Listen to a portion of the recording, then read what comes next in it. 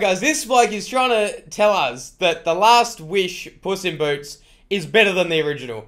I call the bullshit. So let's get into the video and let's go. Hey, you want to see something cool? Have you seen Puss in Boots: The Last Wish yet? This is one of the best movies of the entire Shrek franchise, and it's definitely in a totally different league than the OG Puss in Boots. Why, you ask? Well, you're about to find out. Fear us, if you dare. Alright, let's get it over with. Number 1. Puss in Boots: The Last Wish has some surprising depth. I am afraid. It's okay to be afraid. When you hear about a Puss in Boots movie, you certainly aren't expecting something deep. And that was the case with the original Puss in Boots. This one, however, deals with some very adult and very important topics. These characters go through real profound struggles, from loneliness to searching for meaning in life. Sure, at its root... Shut up. The original Puss in Boots was fucking excellent. Puss in Boots: The Last Wish is a comedy, and it is family-friendly. But it still manages to deal with the concept of mortality and living life to the fullest in meaningful ways. In one scene, Puss even has a panic attack, which makes for a portrayal of real mental health struggles that we don't see very often, especially in a movie that young people will watch. That is the saddest, funny story I've ever heard.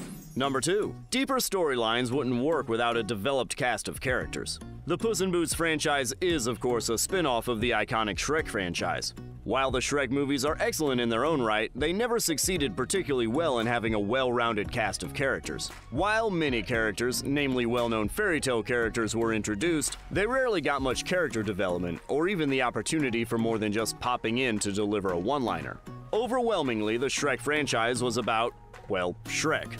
There was no room for anyone else. On the other hand, Puss in Boots: The Last Wish made it clear that the Puss in Boots franchise isn't all about Puss in Boots, and instead there are going to be plenty of personalities filling out the rest of the cast, like Kitty Softpaws, Goldilocks, and the Three Bears, to name a few.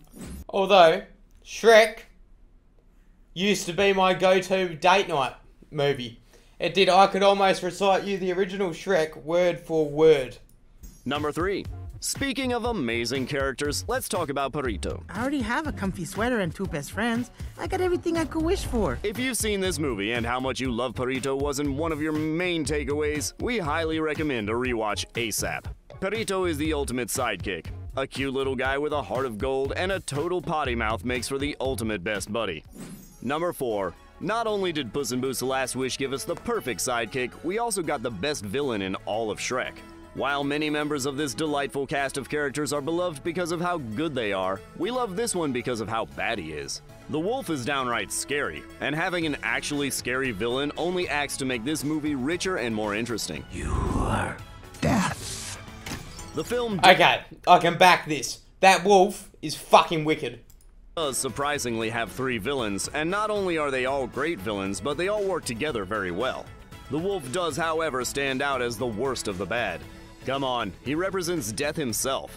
Doesn't get much scarier than that. As far as we're concerned, the wolf blows Humpty out of the water.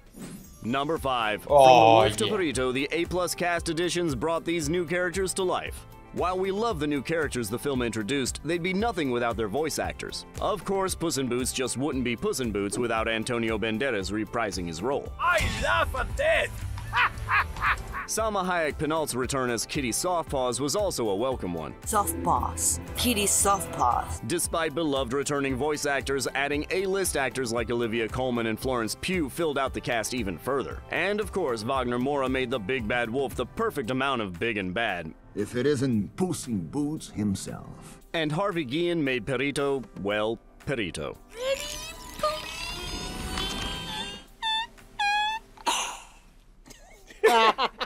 Number 6. The cast made these characters sound like themselves, but we have the amazing animation to thank for how they look. Standout, unique animation isn't necessarily what we've come to expect from the Shrek franchise. Yet The Last Wish has definitely exceeded expectations with The Shrek franchise, you need to lay the fuck off of it. You know, like, Shrek's old these days. What was the original one, like 2001? That's older than I am, fuck you. Its visuals. Talk about the animation. It combines the expected 3D animation with hand-drawn animation. Love Shrek. This creates a lot more visual interest, as well as playing into the movie's storybook feel in a way that the franchise's previous movies haven't attempted. Number 7.